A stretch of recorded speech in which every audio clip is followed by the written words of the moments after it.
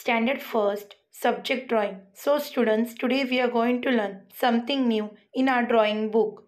So children, our today's topic is apple. So now let's see it how to draw a apple. Children, here they have given us a plain page.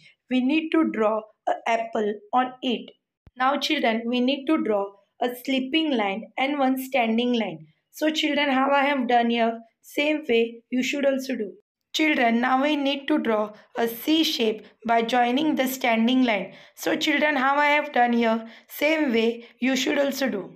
Now children, again we will be drawing a C shape and we will join both the C shape together. So children, how I have done here, same way you should also do. Now children, we need to draw a leaf. So children, how I have drawn here, same way you should also do. Children, now we'll be bordering the apple. So children, how I have done here, same way you should also do. Children, now we'll be coloring the apple. Children, now take red color and color the apple.